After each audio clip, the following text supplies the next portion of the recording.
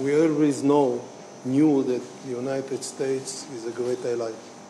But today, the people in Israel and in the world see it in their own eyes.